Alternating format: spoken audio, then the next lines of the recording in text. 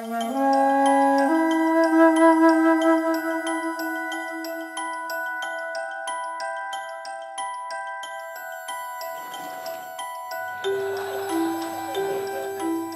I got invited the first time to Japan in 2009, sort of didn't really know what to expect, but it was a great opportunity financially, but you're kind of on your own. You don't have the people like the sports scientists, the coaches every day, you know, people fixing up your bike, the mechanics, like we do in Adelaide.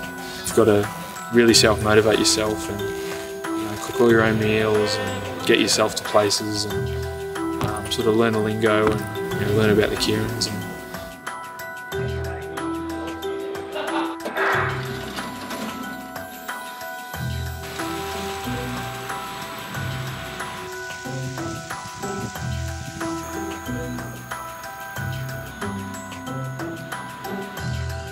Got family coming over this year, so I've got an apartment for 12 months.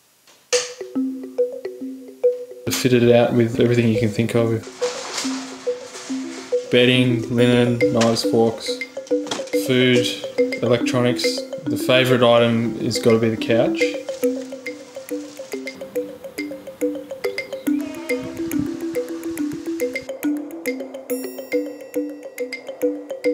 彼はものすごい日本の文化に溶け込もうとしています。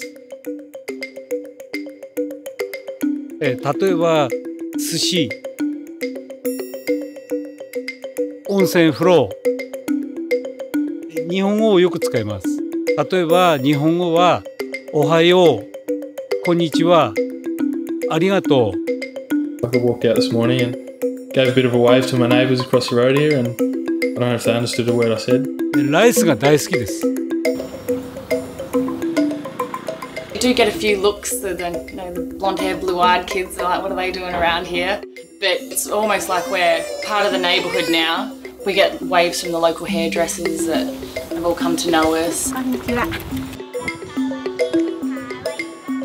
It's a nice, cosy little place, and I think I'm really going to enjoy, you know, knuckling down the next couple of months and getting in some good training. And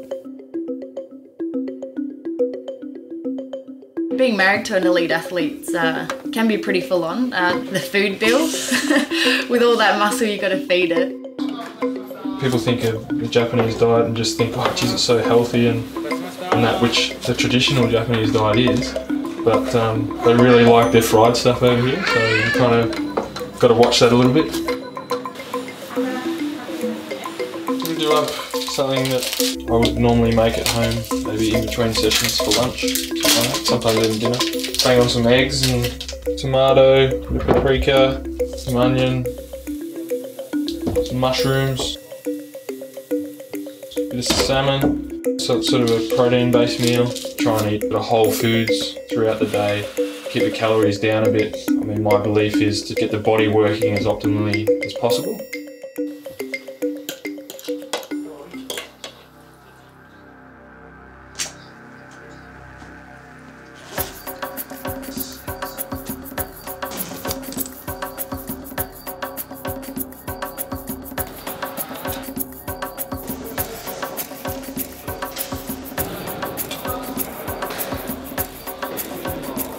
Yeah, I get really nervous. Our TV doesn't pick up the Japanese Keirins, but we've got the internet here, so I just watch the live streaming. For me, I just love riding my bike, and the training we get out of the racing in Japan sets us up really well, you know, leading into World Cups, World Championships.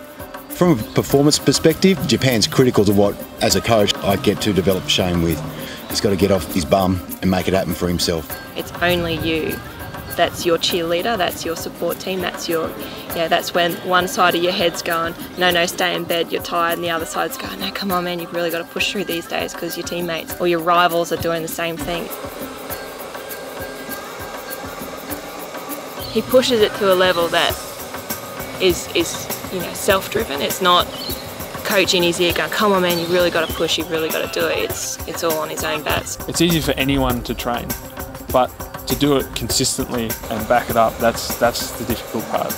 and you know you always have your good days and your bad days, and it's making those bad days as good as you can.